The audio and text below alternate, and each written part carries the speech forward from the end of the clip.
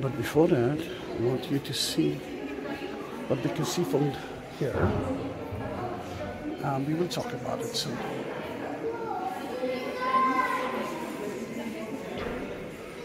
It looks like it's going to be a long video, mainly because I feel the energy.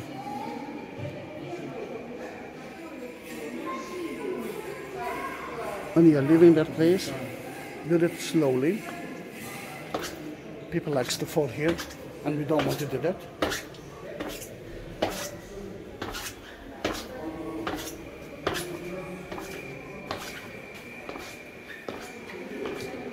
Oh, the smell is absolutely lovely.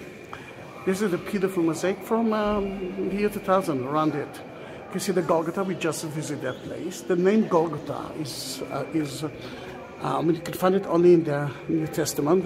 Jews and other sources didn't mention that place. Golgotha can be the place of the crucifixion, and there's so many people died there. Then you might see some skulls. Some believe that the skull belongs to the first man ever, Adam and Eve, and I uploaded lately a video of it. But people actually started to laugh at me. How can it be? There's so many questions, question marks in everything. But if you believe, why not to believe that he was buried there or moved to here or whatever? If so many people believe in it, don't laugh at it. Accept it. Maybe it's not your way, but it's their way. Here you can see that they purified the body of Jesus after the crucifixion. You can see Joseph of Arimathea and Nicodemus. We will talk about him soon. John, the disciple. Why John? Because he's got no beard.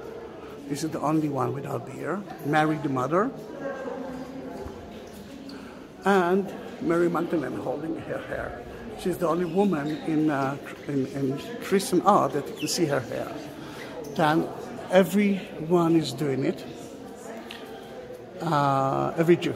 They will purify this body. They will cover it with shrouds.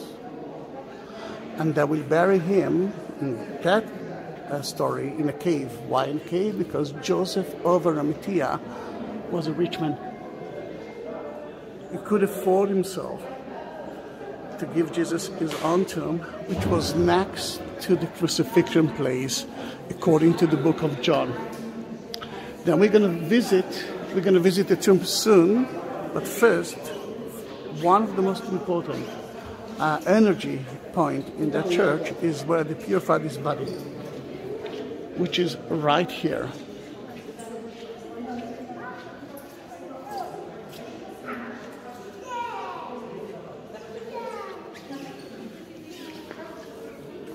Let's go to the other side.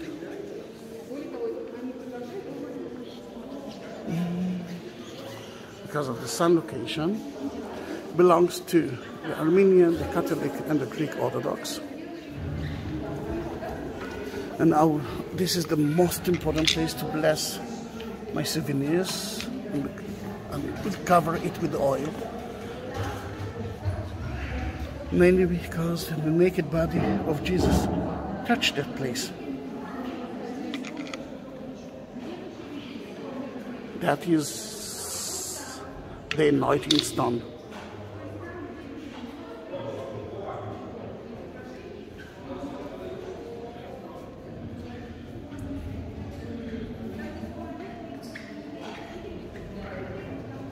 Are you ready to go to the tomb? Yeah, of course. Let's do that. On the way, if you didn't subscribe my channel, this is the time to do that. And ring the bell. And you will be able to see the newest videos of mine. I'm trying to upload at least one a day. I hope that I will be able to continue with it. That is the Armenian chapel. That is where the three ladies, according to the Armenians, watched Jesus being crucified.